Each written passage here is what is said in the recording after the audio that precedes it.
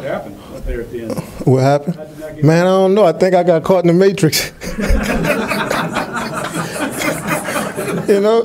Man, to be honest, I wasn't expecting anybody to be running after me. And then when I peeked back, it seemed like all of them was chasing me. And very, very unfortunate. But like DA would say, we were in Miller time anyway. So game was over. So, and then I wanted to get Jamal a touchdown too. So, yeah. I was gonna say 63 came out of nowhere. Like when he would, like I didn't know if you like peeked back and you were kind of. He plays hard. Yeah. I should have expected him to be chasing me, right? So, nevertheless, though, I'm glad I got 4 picks. I was able to tie Debo. So, you know, that's a good feeling. You being from here, like being from New Orleans, and obviously you know how big this rivalry is with the Falcons. Like to have a moment like that, like how special is that for you? Man, to be honest, man, I don't really look at it like that. Man, I'm just happy we won.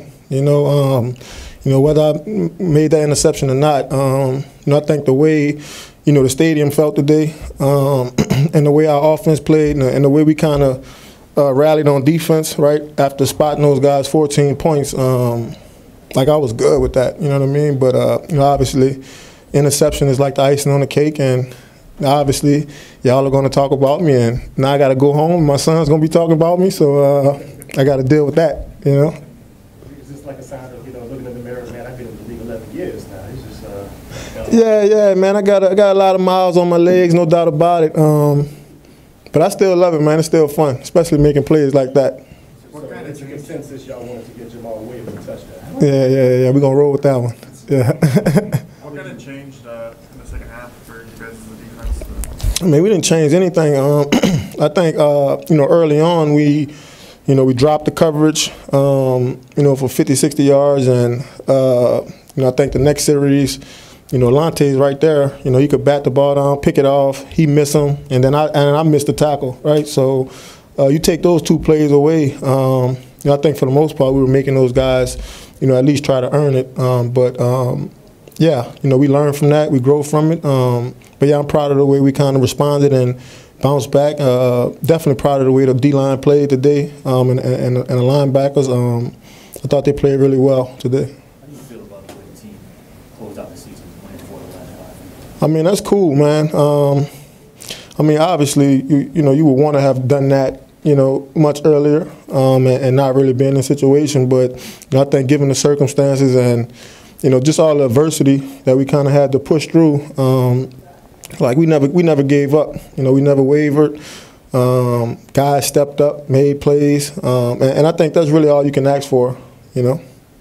Were you curious about the Tampa result as the game was going on? Or? Not really. Man, the way we started the day, I was just trying to beat the Falcons. You know, wasn't necessarily worrying about, you know, what Tampa Bay was doing. Obviously, you know, they won, and so you know, it's unfortunate. We kind of have to wait and see, you know, what other teams do, and hopefully we can learn from this, right? You know, it feels like 2 years in a row, kind of, you know, playing that wait and see game. So hopefully, you know, we can use that as motivation, you know, going forward, and you know, really not put ourselves in this type of situation. What's the plan for the next couple rounds as far as watching the game? You know, you send up a few prayers. You know, everybody cross their fingers. You know, you hope for the best. But nevertheless, you know, even if we don't get in, obviously it'll be very, very disappointing. But to have that showing that we had today, you know, in the last game, you know, in front of our fans, you know, hoping that leaves a good taste in their mouth, and they can be, you know, motivated and encouraged, you know, going into next season. But like I said, man, fingers crossed, hoping that, you know, we still playing. Tyrann, I know that most of the veterans are good about, you know, trying to block out the noise and all that, but obviously it's hard not to hear all the, you know, speculation around VA, possibly, you know, Josh and all that. How do you feel like he responded at the end of the season with you guys, and just how you guys were able to kind of, like, in a sense, make them probably rally around and finish the way you guys did? Yeah, man. Man, he stepped up big time for us.